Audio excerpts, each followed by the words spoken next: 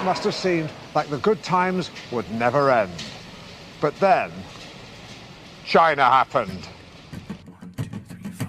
That screen, it starts with an earthquake, birds and snakes, an airplane. Lenny Bruce is not afraid. Eye of a hurricane, listen to yourself churn. World civil zone, east on the serve your own. East, speed it up and knock, speed grunt, no strength, no ladders, no recliner with We told you within the last hour that the English Football League had agreed to suspend all matches until the 3rd of April. We are now being told that following suit, the FA, the Premier League, the EFL and Barclays FA Women's Super League and also the FA Women's Championship have all collectively agreed now to postpone the professional game in England. Tell me with the rapture and the reverend and the right, you vitrionic, patriotic, slam, fight, bright light, feeling pretty psyched. It's the end of the world as we know it. It's the end of the world as we know it. It's the end of the world as we know it. And I feel fine. 6 o'clock TV hour, don't get caught in foreign terror, slash and burn. I'm shaking hands continuously. I was at a hospital the other night where I think there were actually a few coronavirus patients, and I shook hands with everybody. You'll be pleased to know, and I continue to shake hands. And I think it's very important that we, our judgment is wash. Washing your hands is the crucial thing. It's the end of the world as we know it. It's the end of the world as we know it. It's the end of the world as we know it. And I feel. In just under 1 hour's time, the best league in the world will be back up and running after a 100-day pause. But we do need fans to play their part too.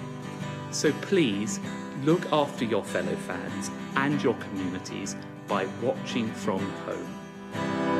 It's the end of the world as we know it. It's the end of the world as we know it. It's the end of the world as we know it. Hello and welcome to the Town Social. Football is more than just what happens on the pitch. It's about the social aspect, the family and the friendship it brings together, and the many different opinions that we all have. As football and society gets to grip with COVID-19, football fans like us can't be in the stadium watching the club that we love. We can't do the usual things that we do, whether it be the pub or meeting up with family and friends. We can't have those heated debates about the starting lineup or point out who's been crap that game. So that's why we've created this, the Town Social. We're an independent Huddersfield Town podcast where all opinions within reason are welcome. We don't want to have the same people on every week. We want you, the listener, to get involved, and we want different voices, different opinions, and just to talk about football. So over the next few weeks until the end of the season, we're going to be doing this. So please listen in, join the conversation on social media, and let's try and enjoy this new normal. Anyway, to the introductions, my name is Greg Marah, and I thought my podcasting days were long behind me. Joining me from down under is a man who once assisted Cameron Jerome 4 times in a game, and isn't bitter about being scouted, Mr. Ian Kilroy. Also joining me is the man who set up the new Down at the Mac over a decade ago, Adam Roberts. And my old mate who supports York but has wasted too much time watching Huddersfield Town as well, John Dibley Dobson. Gentlemen, hello, how are we? Yeah, that's my official middle name now. You're great. Good, thanks. How's Australia, Ian? Cold. Winter solstice today. We're all out praising the moon and the sun and what have you, but still in shorts, so I can't complain too much. Say it's the longest day of the year, and it was probably the longest day of football yesterday, but we'll get into that now. Huddersfield Town 0, Wigan Athletic 2. Pathetic, I think, is the words to describe the performance. Gentlemen, how did you see it? Because to say we haven't had over 100 days of football, everyone was very excited, and we got served up, rather than a nice 3-course meal, tripe. A massive game, wasn't it? And before the hiatus, I think we were all looking at this one thinking, win this and it's probably job done. 3 months later, we finally get around to it, and Yeah, normal service has been resumed. It felt comfortable to me to be back being that poor. Everybody getting so hyped up for it. There were like Zoom parties got arranged, and 10, 15 minutes in, the service wasn't working. We got to turn it on, and then Town just didn't show up. There was just no plan. Yeah, it was just like back to normal. Everything's all good with the world again. I think the fans fell into this state of belief that because it was on paper an easier game against a not very long ago promoted Wigan, that it was a game we should be winning, and people believe that without looking at the form. Wigan are much better than they appear. I don't think they've conceded for the last 5 games yet. The fans came into this thinking this is an easy one, an easy win. We'll take the 3 points. Basically, assure ourselves of safety. Looking at the fixtures before the game of other teams around us, and unfortunately, not only did our game go against us, everybody else did too. So we now find ourselves in a position that looks pretty dire at the moment. But Ian mentions form. What form? You can say they haven't conceded in 5 games or whatever, but that was, that might as well be last season. I get that, but you've still got that kind of impetus, haven't you? You've still got that kind of positivity in the squad because you know you've been doing well. I know it was quite a while ago, and everybody around the club are still kind of. Wigan were a better team than us when we played them at their place.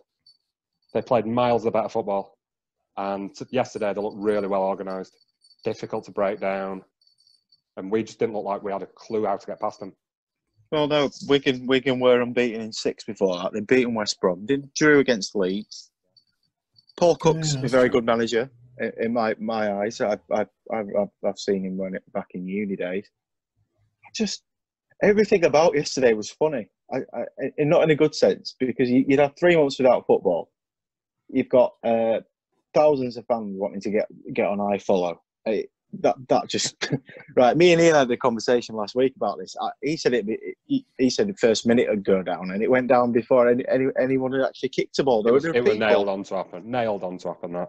Well, they've only had 3 months to stress test that whole system, and it looks like they've done absolutely bugger all. That's the EFL for you, isn't it? It's kind of inevitable. But yeah, there are people who, and let's be honest, like we're all tight Yorkshire people, and it's inherent by birth. There are people who not being able to, and I looked on Twitter last night, there were quite a few people who actually didn't get to see it whatsoever. Town put a statement out, which doesn't mean anything. Not the same with the EFL putting a statement out. Well, I wish I'd taken my money back now, because, like, Adam, I was watching it on your Periscope for the first time. I tried, mate. I did try for a bit. I mean, the view of your radiator was fantastic. That's what I was most impressed with. But it's just like, it was the performance at the end of the game. It was laughable. It was kind of like a bunch of lads who just come together and thought, "Oh, we're playing Emily away pre-season," and then just the aftermath. It was good old-fashioned Town. Do you think the lack of fans contributed? Do you think they would have played that bad had there been 20,000 people screaming at them in the stadium? Probably not. The last 15, 20 minutes were just so lethargic to say that we were 2-0 down, and I just don't think that would happen with people baying for the blood, and I don't know, but I think we're going to suffer against it. You've seen enough games down there to know that 2-0 down, 15, 20 minutes left, half of them are going. Yeah. I mean, Greg said he'd have been in the Vulcan at about half time, I think. Yeah. You know it with Town when they're not doing so well. It's not an encouraging atmosphere there. No, I understand that, but also they looked comfortable to be losing almost to me. Right, yeah. Get you. Yeah, and I think everyone says it's the same for both teams, but I think from the Bundesliga or the La Liga that three quarters of the games have been won by away teams. Yeah. So Greg. Yesterday in our league there was I think it was 1 home victory. I think it was 1 home victory in the 9 games. It does make a difference. It really does make a difference, and I'm a cricket fan as well. We can all remember Mitchell Johnson getting absolutely shafted by the Barmy Army in Australia. He was mentally absolutely taken to pieces, and fans can do that. And I remember going to Notts County back in League One, and Lee Hughes getting absolutely pelters from all of us, and he should have been sent off because you got into your head. So it makes a massive difference. I'm glad there was no piped fan noise. Yeah. That's utterly ridiculous. I watched a couple of games yesterday. I mean, it feels like a bit of a World Cup at the minute, which is quite nice. It's just football on every day. So, but the fan noise is just a bit pathetic, and I know why they've done it. They've tried to kind of recreate the atmosphere, but I think a tricky one.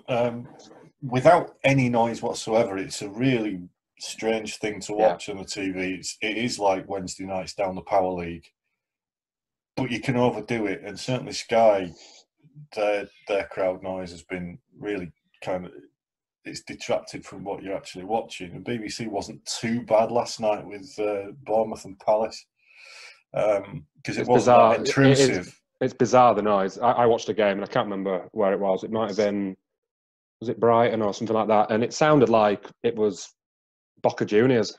I mean, the crowd were that loud and they're going that mental. It's like, at least make it realistic. Yeah. What would it be like at Town? Just one guy going, "Fucking lump it!" Get it forward! Oh, referee, you're a shithouse. Oh, yeah. Oh, miserable twat that sits in front of us at press box, Greg. Oh no, I don't miss him. No, I'm just glad that we didn't bother going. I mean, me and John could have gone in press box, and I'm so glad that I pied it off. Just because, I mean, bar the free pie, I don't think I'd have been. Even if they're still doing them, I just think it'd been crucifying. People would have been jealous for the first 5 minutes, and then be like, "Actually, this is shit." Yeah. But yeah, I think it made a difference. I don't want to say it makes loads of difference because we've still got, is it 5 away games? So it might actually play in our favour if we go shithouse or win at Forest for 1-0 in the 88th minute. That you haven't got 20,000 people baying for your blood. It's going to be 6 or 7 performance staff clapping. But I think the good thing about not having a crowd is you could hear the players communicating, and Wigan did it a hell of a lot better. You could hear on the commentary Paul Cook absolutely going mental on the sidelines, and Town's communication. Just kept shouting at him to press, didn't it? Just press, high press. Well, Town, was it Pritchard on ball? Nobody clearly gave him the call and man on. It was just like they were going through the motions. Lennon was so impressed with Pritchard. Honestly, and I'll get to be fair, the pair of them on the commentary, they kept saying he was putting in a really good effort. And from what I saw of the 20 minutes he put in, it was no better than what he's been doing recently. But to pick him out, I think after that performance would be unfair. There were problems all over the pitch, and I think it does boil down to Wigan being better than we expected them to be, and they came to set up and make it difficult for us. They allowed us to play out from the back through one channel only, and that was Jonathan Hogg. They let Johnny Hogg get it off Stearman and Schindler, and when Hoggy turned round, he had nothing to aim at. Wigan defended in some form of like an arrow formation where they showed Hoggy out wide to Willock or ESR on the other side. And time again, it just was so slow. It was just so slow. And Glennon again, and Hoggy, they kept referring to the grass being long, which is possibly the worst excuse I've ever heard in the history of Huddersfield Town playing awful. And the pitch was too lush, right? And against a team that's apparently trying to long ball it or dinosaur football tactics it, surely that should work in our favour. But instead, we just got this slow ball from the centre-backs to Hoggy out to Willock, and Willock did next to nothing with it. The full-backs were offering no help whatsoever. Toffolo was having such a tough day with Pilkington taking the mick out of him. And until he went off on the 70th minute, we looked like we could concede a lot of goals. When he went off, it changed a little bit, but at that point it's 2-0, and it makes no difference. We've been doing that for a while, though. They seem happy to sit and invite a team on and hit them on the counter. And they've been doing it very well. So my cat's really not impressed with Town either. As you can probably hear him in the background and the foreground now. But yeah, they've got a plan. They stick to it. They do it pretty well. And yeah, they get the rewards for it. And fair enough, they're fighting for their lives. Maybe Town don't realise that they are. Ian said to me before a couple of weeks ago, he said, I think we're probably one win away and we'll be fine. And it's just, that might be the case because, Hull are in 3-4, Luton and Barnsley, there was a fair gap. Barnsley won. Sorry to throw you under the bus, Ian, but you Yeah, did cheers say for that, that. Greg. That's fucking brilliant, mate. Lovely. Wow. He said we needed one win, and now we're like 1 point above relegation. And Well, yeah, but the thing is, more than one win. Cheers for that. Thank you. Thank you so much. I saw a tweet on Twitter, and it said we had an 8% chance of being relegated statistically. 8. It's looking a lot more than 8% at the moment, I'd say. There's an awful lot of teams in that bottom 5 or 6 that just look dreadful. But really do look rudderless, leaderless, and they've still got that idiot in charge who I can't believe they haven't binned off yet. It looks more like a case of finding 3 teams that are worse than Town rather than them having to pull themselves away from it.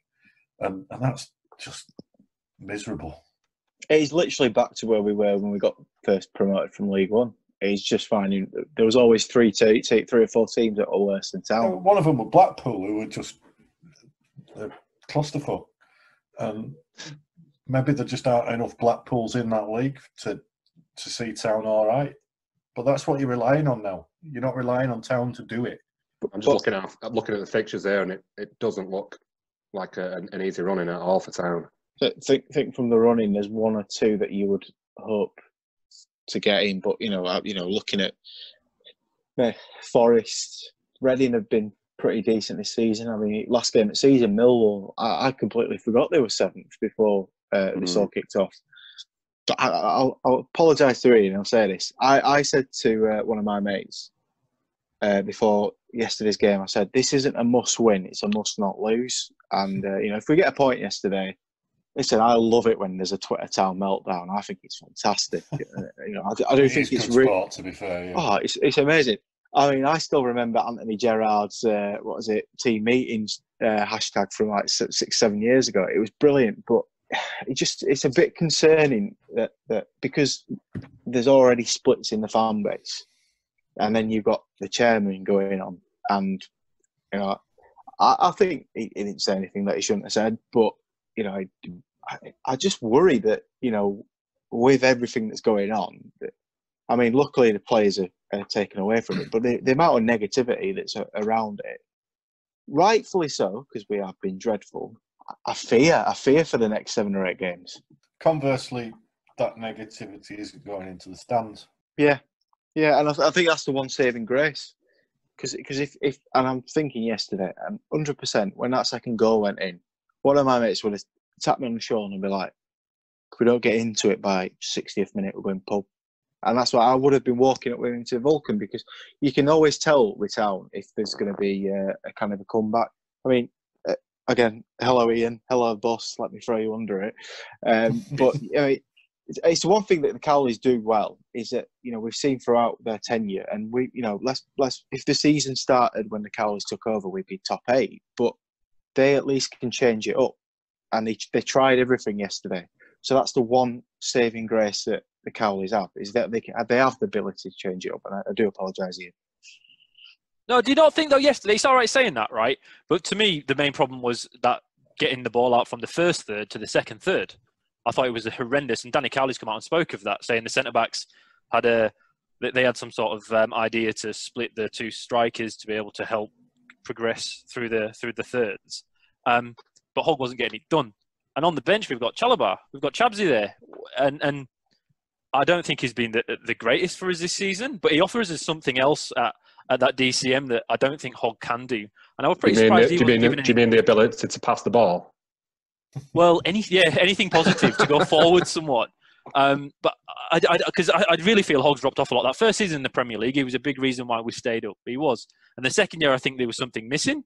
And then this year, his effort is still there, but I think we need, with the system that we're playing and with the other players we've got, maybe it's a little bit unfair on him, but we need more from the DCM to be able to help go forward. Aaron Moore used to do it for us. We don't have him anymore.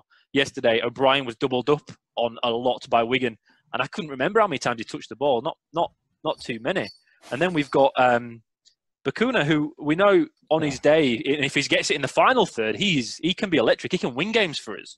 But yesterday he wasn't in it, and to me that came from Huggy not being able to bring the ball back, out from the back. So we had him, and I thought he should. I'm amazed he didn't get given a chance. Then I can't believe I'm going to say this, but the front three we had were all very similar kind of players, pretty small, pretty fast, play off the last man a little bit. We've got Colin Quainer there on the bench, I think, and he offers us something different. He offers something different, and it's a rarity. It's a rarity. It's a rarity. It works. It's a rarity that it works. But I did feel yesterday that it wasn't the. I thought the Cowleys got a few things wrong. Actually, I didn't think they made the changes that could have affected the game more, because the ones they did make. Pritchard, what did he offer? Nothing. He's just. Do they really have that depth of option though? I mean, the players that you mentioned coming off the bench, they're pretty similar to the ones that they're replacing. You're struggling when you're relying on Supercall. Yeah, I know. Look, I know. I even saying it, I feel bad.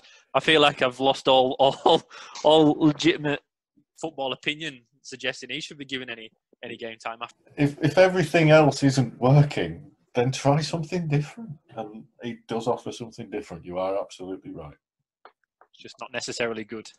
Not necessarily, but once in a while, Sheffield Wednesday playoffs, it might work. But try something different instead of just doing the same thing with slightly different faces. Try something else. I was going to say that. I was thinking this yesterday when I was watching it. Like, what is Town's best team? Because obviously Cowley's come out and he said obviously a similar team that battered Middlesbrough. I think it was 5-1 over 3 halves or something. We beat them. Yeah, he's stuck with that team obviously because they've done well. But I still don't know Janini Bakuna's best position. Sometimes he just drifts out of the game and he doesn't look remotely bothered. I think he got knocked off the ball. He gave the ball away loads of times yesterday. Whenever I've seen him, he plays for about 15-20 minutes. And the rest of the time, you might as well have a traffic cone there. Against Knox more than Jack Wilshere, he was limping at the end of the game. But is he in our best team? Because before COVID started, he would be on the bench for me. You play Hogg or Chalobah alongside O'Brien. You play Smith Rowe in behind Campbell or Mounier. You'd have Carlan on the left and probably Willock or Bacuna on the right. I was really surprised when I saw that team yesterday, and I realised that Campbell was out injured. But our best performances have come when Carlan's on the left and usually Bacuna's starting on the bench. So going into Forest, what the hell do we do? Well, it didn't help having 2 strikers injured, did it? I was going to say Kachunga. That's the first time he would have played up front since he joined. 3 years. When Naki Wells had a couple of injuries back in the season we went up. But anyway, that was the bigger issue. It's all right.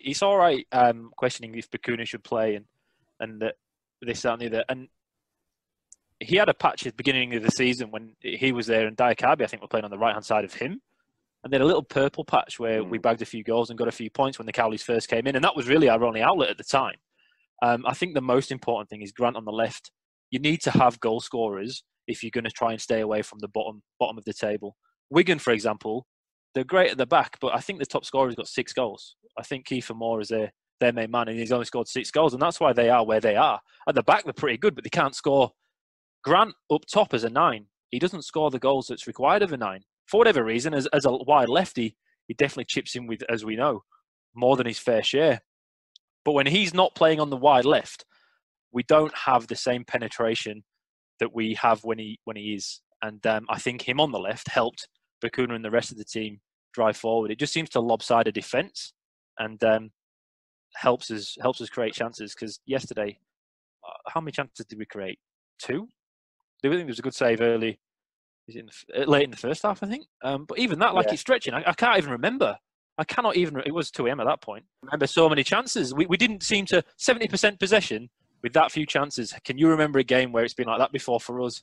Yeah, many. Maybe 2 a.m. Maybe because it's 2 a.m. there, John. It's 2 a.m. here. That's why I probably can't remember them all. But for me, yesterday felt especially bad. And 70.8%, I think it was. I think that's what it came out of possession with. That says an awful lot about how Wigan want to go about things. Let them have the ball, let them come on to us, and then we'll hit them. I'd like to see where we had the possession. I bet it was in front of the penalty area. Yeah, a lot of it was sideways passes between the first two centre halves. thirds, definitely, yeah.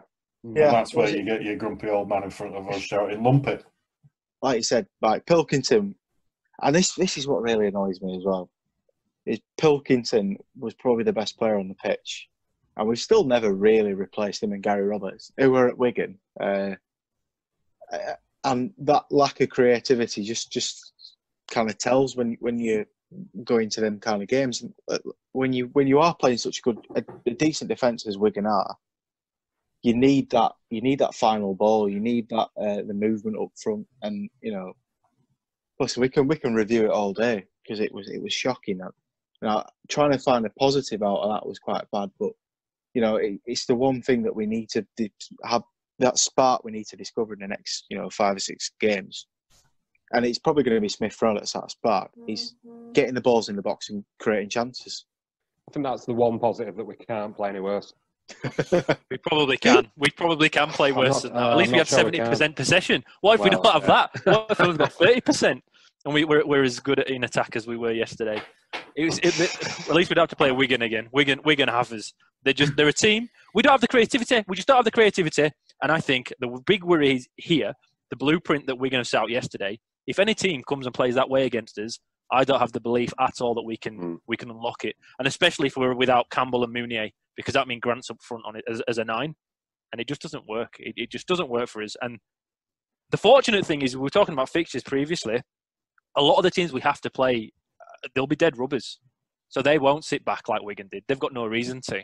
It's a nothing game for them. I think we've got 2 games against promotion or playoff worthy teams, and then at the end of the season we've got West Brom second. But by then you'd expect they'll be up by then. Yeah, it should be over by then. So Leeds or West Brom would have won it by that point. So both teams promoted. That would have been an easy one, hard for us to take. But if it's an easier end of the season game for us, that's great. And I think Millwall as well, but they should be out of the playoff race by that point. So the positives there are that at least we've got a few fixtures that should, for once, help us out. As long as they don't bring a new manager in beforehand, because that always goes really well for us. So as long as that doesn't happen and they are dead rubbers, I think we'll do really well, because the away games don't matter anymore. Home games, it's irrelevant.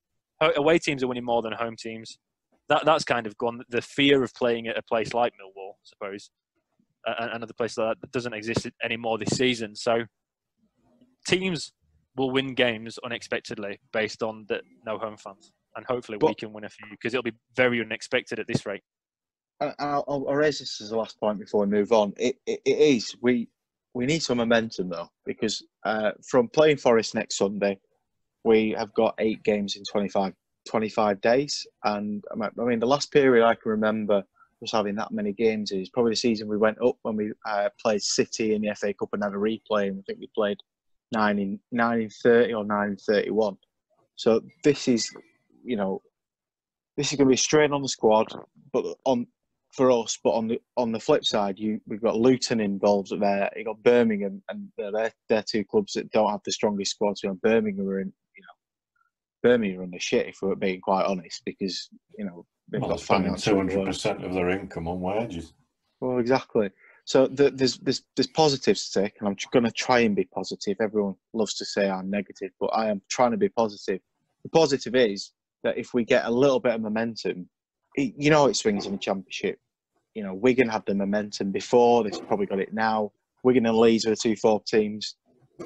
They've got the momentum to go forward. We just need a little bit of that. And probably, I'm going to call it, I say 2 more wins and we should be all right. And if I'm wrong, doubling up on me. That's the thing. That number's going up. And that's a real worry. But there isn't any time to build form. It's purely about getting these games done. You haven't got time to work on too much. You haven't got anything. You've just got to play and play and play and play and play. You haven't got the scope to have a couple of games where you're trying things out or whatever, and trying formations and different people in different places and whatever. You just got to get it done. I think we can talk. I'm really not convinced I can. We can talk all day about which team you think is going to be the best for us, formation, tactics, all that sort of thing. Yesterday, I just didn't see any urgency at all. Yeah. And unless they can instill that kind of urgency, you've got to start winning games now, lads. You've got to start scoring goals. Then it doesn't matter who we put on the pitch, we're going to struggle. Absolutely. Well, I think that's a perfect place to end it. Moving on, COVID-19 and football. Would you have done? You three have done anything differently with the way it's gone on? Would you have null and voided? But we've seen League One, League Two just completely end with playoffs and one teams getting relegated. I mean, John, you'll know more than most. York, the top of the league, but with points per game, you were kind of forced into a position where you were going to have no chance of going up. Now you got playoffs. How would you three have done things differently? And do you think we've gone down the right direction? Just to put it out there, I think we had to play football because of the money involved. I mean, we'd have been buggered without us going back to play football because of the parachute payments. But what would you have done differently? I'd have null and voided it. France did, the Dutch did very quickly. The non-league game, null and voided it very quickly, and then backtracked on the backtrack, and then U-turned on the backtrack of the backtrack, and then did something different again. But that's because they're a shambles of an amateur organisation. I am distinctly uneasy at the fact that football's being played even without fans in the ground. People are still dying in the hundreds every day. And in the wider scope of society, I think we're lifting lockdown far too early. The science and the numbers don't back up what's happening out there. You can say that football coming back boosts to morale and all that bullshit for a start. And, I mean, look at us. Depends apart, doesn't it? Maybe. I'm distinctly uneasy about it all, and even saying that, I've watched a couple of games, so I'm part of the problem. So, what do you do? I understand the commercial imperative, though. Well, yeah, and I was saying, me and Ian had that conversation last week, and I think it became quite obvious. I think we've had this battle. We put this on Twitter about a month ago. Because of TV money, so Sky, we've already had to renegotiate a deal. The amount of money that's relied upon in football, and this is why football has to change. And I think Phil Hodgson said it on TalkSport.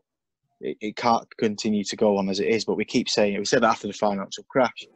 But without that Sky TV money, and it's imperative in the Championship, but especially in the Premier League, you got Arsenal taking 25% pay cuts. I think Everton agreed to 50%. I do fear for the future of football. Blackpool's chairman came out and said he reckons that 50-60% of clubs could be in the mire unless wages dramatically decrease. I just don't know what's going to happen because the Championship, there was a reckoning coming anyway. The numbers that don't stack up. You've got the vast majority. I think as a division, the clubs collectively are spending more than 100% of their income on wages. Clearly, that's not sustainable. So there's a reckoning coming. I think this might have hurried it along a little bit by a year or two. But that's certainly coming. And so many clubs in the Championship in particular gambling their futures on getting up. But only 3 clubs can get up in any one season. Bournemouth did it and got away with it. QPR probably less so. And the same thing is going to happen at Birmingham because that really is an issue that's coming to a head. I mean, even if everyone at that club takes a 50% pay cut, that means they're only spending 150% of their income on wages. It's absolutely bonkers. But then you look lower down the leagues and there's clubs who don't have the income in the first place, and that's all gone. In the top flight, the money that you make on people coming through the gates isn't a huge drop in the ocean. Lower down the leagues, it's everything.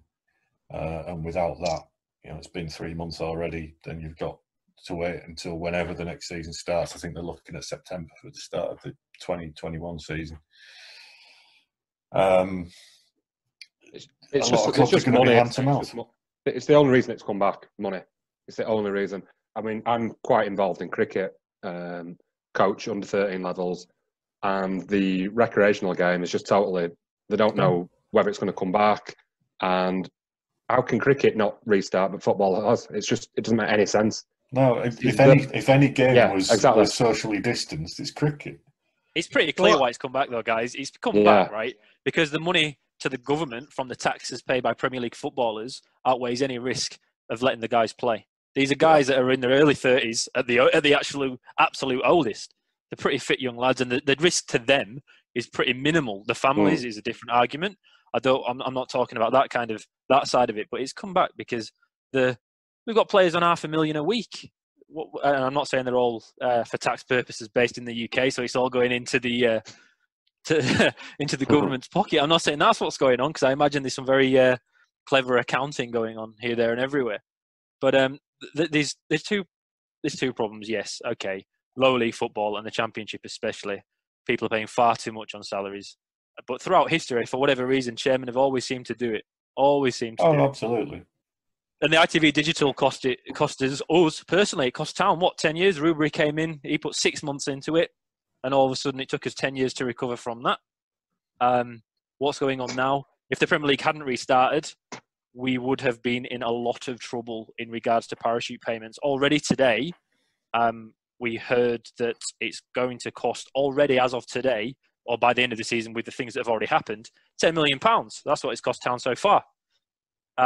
We've got players on big wages that probably shouldn't be here. They shouldn't be signed in the first place, but we can't. That's again, another argument altogether.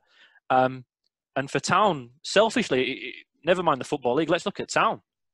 If the Football League hadn't restarted, and the TV deal, for example, next season, the season's supposed to be starting in early September, mid-September for the Premier League. If that had been delayed and all the television contracts had been voided, what would have happened to the parachute payments? What would have happened to Huddersfield Town? We wouldn't have even had a club to support, more than likely, because season ticket sales aren't going to cover that. Lower down the leagues, you've got solidarity payments. Definitely are. well, I'm a full-time iFollower, so unfortunately, I've had this problem for 12 months. Yeah, I'm the only one that uses it. So I turned up yesterday, and there's all these 20,000 people trying to watch my channel. But you've got your solidarity payments that come from television money from the Premier League, and if the Premier League didn't restart, then what happened to the League Two and League One clubs now? If they can't play at all, the only thing they have coming in is a solidarity payment from the Premier League.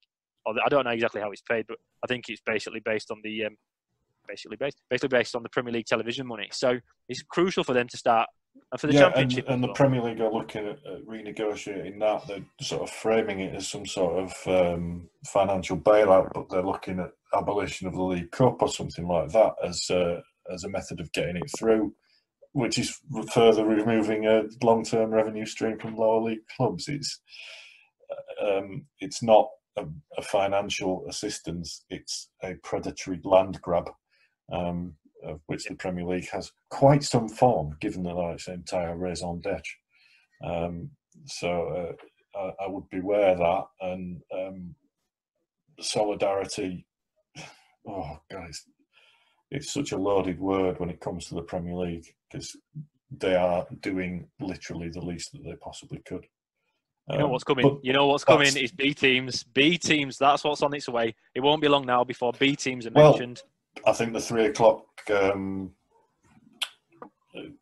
protection of the Saturday 3 o'clock thing, I think that's pretty much gone now, and I don't think it's coming back. Okay, German research suggests that it hasn't had that much of an impact, but again, the culture of football in this country is so different. That I think once that goes, it could have a real impact. I mean, you certainly see it at a club like York. It's an ageing fan base. It has been forever, since I've been watching, over 40 years. Where did the next generation of fans come from? I mean, when I was still living in the city, the number of Leeds United, Liverpool, Blackburn shirts far outweighed the number of City shirts you saw around. Well, I saw that when I worked in Stockport, and us lot. John, you're a bit old, and Adam, you're getting on a bit. Sorry, but no, non-taken. Our generation of football fans, to me, Stockport County were always a Division 1, maybe Division 2 club. And what happened with them? Obviously, we got pilks out of it, but it was still one of my favourite away days. But when I was working there, people, I met one Stockport County fan, and everyone was City fans. And it's almost like you're getting the gentrification of football now. That unless you're in the top couple of leagues or you're a big club in a lower, probably Bolton, someone like that. But even Bolton will still have fans who. It does. Trust me, it does. Well, I you live in live Bolton, there. and it's full of City and United. I promise you. And it used to be the Berries and the Rochdales and the Oldham like that. Because I live with a Rochdale fan at uni, and he also supported United. So that second teamism was already there, and we're going to see that. I think certainly Greater Manchester has issues like that, just because you've got two massive clubs on your doorstep. There's no excuse in York. Nearest club's 25 miles away, and it's them. After that, it's Hull. You know, who wants to go and watch any of that shit? But no one wants to come and watch the shit that we put on. And that's the thing. You know, I worry just from Huddersfield Town's perspective that luckily that Premier League has kind of inspired the next generation. We're very, very fortuitous to say that, because you definitely see. You know, I sit in the South Stand. You see more younger people than when we used to all pile in there for the odd game that we got to go in, and it you know, at least there's still. I don't want to talk about Family Club of the Year and all that, because Millwall won Family Club of the Year, and they've never been a family club. The Manson family. But you know, you see that fan base staying if we do get relegated there? No. And I know people, and I've spoken to many people about this. You know, I play cricket, and I'm the only one probably between 25 and 35 that still plays cricket. We're that generation that ends up having families and kids, and you lose your interest in the things that you did before. And luckily, the people I know who've had kids now, they want to start taking their kids to the football. But you know, I honestly, I could see myself slipping out of getting a season ticket and picking and choosing games, and that's a revenue stream that's immediately lost. And there are so many people. I think, you know, it'd be interesting to see what the figures were when obviously we opened up the season ticket sales compared to last year, especially in the Oldham postcode. Let's not forget that. But I don't think they would have been anywhere near what they were last year, because I think coming down from the Premier League, people will be waiting to see exactly where they end up. I know quite a few have asked for refunds, bought them, and since have asked for refunds. Yeah, well, I don't see us going to stadiums. Let's be honest. I know the government are trying to get people in stadiums, but like John says, we're rushing things. I know Denmark. Did you see Denmark's socially distanced games that they ran yesterday? Everyone's 2 meters apart. I know Ian did, because he put it off Twitter. Not like Valley Parade. They've said they've got like 25,000 there. There's like one every third seat. It looks like that. But like, we don't know where we're going to be, and I still reckon, even if we do go to games next year, you know, I'm asthmatic. I am the primary carer for somebody who's in the 70s. Who's still shielding. I'm not going to put my money into the football club until it's safe to go back. That's, you know, there will be people out there. You're not a proper fan. To be honest, I don't give a shit. You know? My primary concern is my health, my mum's health. She's not very well, and that's it. I mean, that's the bigger issue, isn't it? Football, it's incredibly unimportant, albeit it's one of the more unimportant things that there is. But at the end of the day, if you're not here, you ain't watching anyway. So look after yourself. Do the best thing for you and your family. Football's way down the line for me. And that's the thing as well. That's why we're doing this, is because we can't have these conversations in the pub anymore. We can't. Do you remember the pub? Yeah, I was the pub. What's the pub? It's all right. These other two just like drinking on their own. I've seen them at God knows what time in the morning, supping, watching God knows what. But you've got to make your own fun nowadays, haven't you? You've got to make your own fun nowadays. Oh, absolutely, yeah. Well, that's why I don't mind the drinks breaks in football, because every drinks break yesterday, I also went to get another can. It's just crack that open. It's the only thing going. I got some of them 5-litre mini kegs from the Vocation Brewery, and pouring a beer out of a barrel. Oh, it really made me miss the pub. Oh, Magic Rock, Magic Rock and Bradfield Brewery, I've had them. Beautiful. But we digress. We digress, because, you know, it's not like us lot. I don't imagine it's all about the football. There's so much more to football. it's the social aspect, it's the family aspect. Probably you, Adam, and not sure about you, Ian. Do you make your kids at their age watch football, or is it just like your thing? So my young lad, right, was born on the the 4th of January, right, 2018, right. FA Cup third rounder. 2018 or 2018, right? No. So his first ever Town season, right? Yeah. Town stayed up in the Premier League. For the rest of his entire life, it's more than likely that Town will get progressively worse and worse and worse. England reached the semi-final the first summer of his life, and unfortunately for him, he's just going to get. Exactly. So he's been alive for the glory days, but he won't ever be able to remember it. So we've got a few photos to enjoy the brief few months we had before the second season in the Premier League. But no, for me, it's an addiction. Like, my life is football. I grew up, and my dad and I spent my childhood talking about football. That's how we spoke. We didn't speak about real things. We just spoke about football. Every night there was always a football match to watch, UEFA Cup. The amount of times I've seen Chelsea play at some Nordic mould or Viking Stavanger or something like that. To me, it is the social side of it. Yes, that is something that you can't replace. And since coming to Australia, I follow Brisbane Roar here now. It's not the same. There's no passion from the fans like you get in the UK. And it's because it's a part of you. It's a part of your childhood more often than not. Or if you weren't into it as a child from your parents, you kind of fall into it as a young adult. Mm-hmm. And you associate, like, for example, people's music taste is normally based on what they listen to as a teenager, getting into that early 20s kind of phase. And you don't really leave that. You kind of just stick to listening to that music. And to me, football was the same. As a kid, I watched every bit I could. As a young adult, I wanted to turn professional. I never made it quite that far. But it's what I aspired to. So I tried to get as much in as possible. And that's never left me. So, okay, the social side's not there. But for me, I love it that it's back. I can watch it. I wouldn't care if there's literally 11 players, no substitutes, one kit man reffing. I'd still watch it because to me, it's a part of my life that I can't find anywhere else. And I've tried to find it. I've tried State of Origin. I've tried the Ashes series in Australia, and that wasn't a very good experience at all. Town Wigan at home yesterday is better than the Ashes experience. So. Yeah, well, that was 5-0. There's a bit of a difference. We've done a few of them. We've done a few of them. We've not just had a 5-0. We've had a few different ones. Was it 2010-11 series? We win the Ashes. You go out to Australia and it all goes wrong. Yeah. Well, since I left, Town got promoted to the Premier League.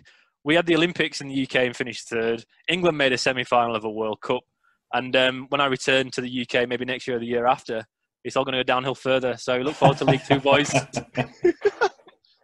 Yeah, I maybe we'll see you there. Oh yeah, can't wait for Tranmere. Tranmere got relegated, yeah. Oh, I haven't been there in a decade. That'll be a nice trip. But yeah, and again, it's why Ian kicked me out my arse and said do this, because I miss talking about football, and like this is all we're gonna have for the next, the Zoom parties, I miss going into work. I work with a lot of City fans, but proper City fans, the ones who were there when it was proper shit. Yeah, the proper main runners, and I just miss talking about them. We've tried to recreate it, work with these kind of virtual Zoom calls every 11 o'clock every day, and if you're free, join in and that. And it's just, I worry for the future at Huddersfield Town Football Club because of this, because I can see like my generation just completely falling away, because unless you have kids, because then you'll probably get into it again because you've got something to do on a Saturday. You take them to the pub, you can let them run around the beer garden. It's already happening, mate. It's already happening. Bobby, I asked him yesterday, "Do you want to watch the game?" I said, "I'll come pick you up." No, I'm all right. I'm playing Fortnite with my mates, and it's just. I tried to watch the the Euro '96 reruns with him, stuff like that. It's totally lost all kind of love for football over this 3-month period. And until we can go back and actually experience that atmosphere, that the reason why you fell in love with it in the first place, then I think you're going to lose a lot of younger football fans from it, definitely. And on that somber note, thank you, Adam, John, Ian, for your input. My internet is unstable and I'm going to have to cut out any minute. Thank you for listening. If you have done, please leave us some feedback at the Town Social on Facebook and Twitter. Until the Nottingham Forest game, see you later. It's the end of the world as we know it. It's the end of the world as we know it. It's the end of the world as we know it. And I feel fine. Oh, it's the end of the world as we know it. It's the end of the world as we know it. It's the